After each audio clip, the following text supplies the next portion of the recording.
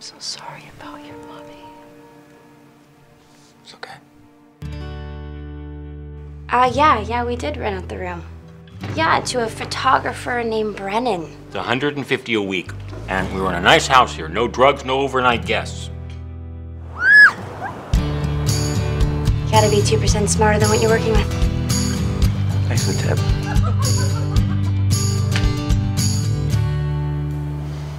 So like brother and sister now, huh? No.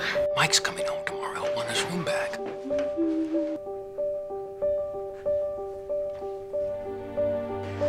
You must be Brennan. Yes. You know, this seems like a family thing. I'm gonna go find something else to do. What part of England did you say you were from? Mike, he's a really nice guy. There's something off about him, Elise.